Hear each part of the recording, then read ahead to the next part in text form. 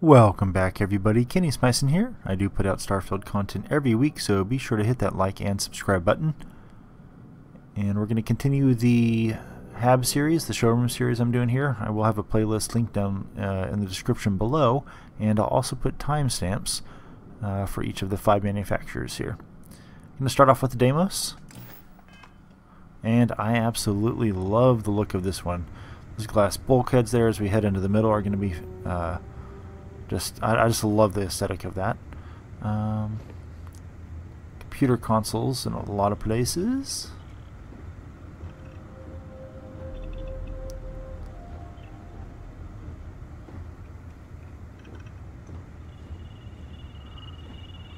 And I do like the little break table back here, which I would wager to say, if you kind of notice the placements more against that wall, if you have a window there, you might still keep that table but minus that chair.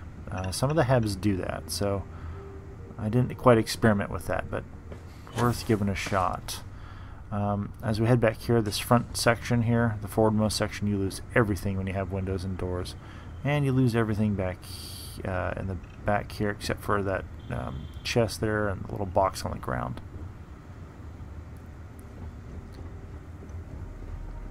Next up is the Stroud-Eklund, which thankfully in this case is different than the Deimos.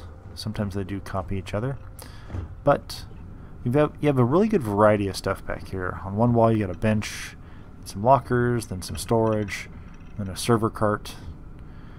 There is a water cooler and a chair that you'll see that this ladder actually causes you to lose.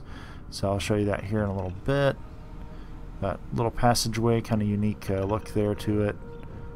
Heading on back into this little kind of cubby with a storage crate and computer right there.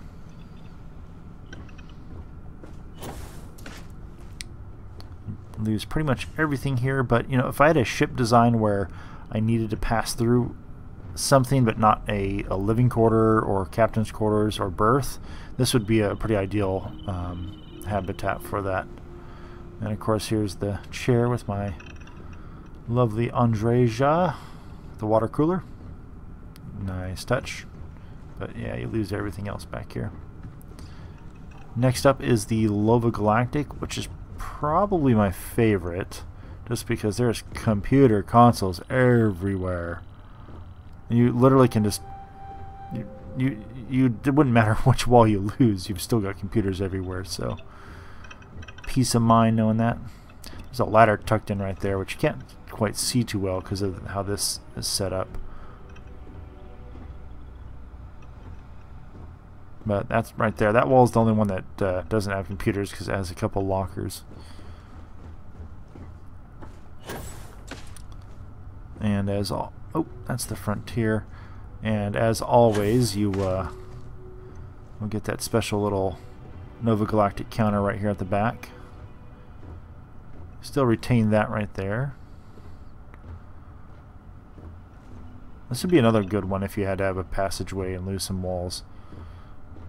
It still has a lot going on inside of it.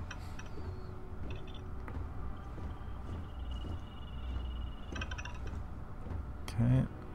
And next up will be the Hopetech, which of course is a reskin of the Taiyo. Hopetech just being darker in color. Good variety of stuff here.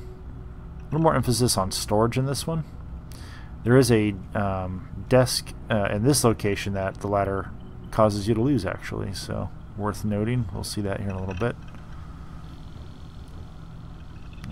Lots of storage. So I guess if you're going for a kind of a space trucker theme, you want to have a lot of storage looking stuff, Taiyo and Hopetech computer core would be the best one to go with. Lose everything up here except that little cart when you get your windows in there. And here's that desk I was telling you about.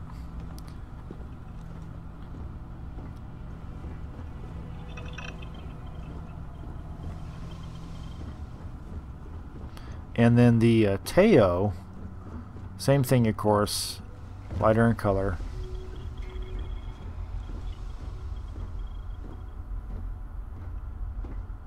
But the interesting thing about the Taiyo is in the back where that desk is, it includes a chair.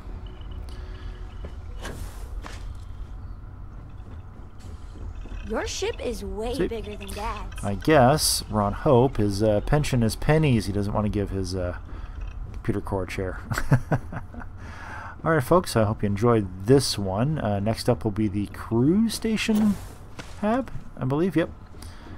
Because this one allows you to have one crew member more, and the crew station gets you up there to 4. So take care folks, I will see you in the Starfield.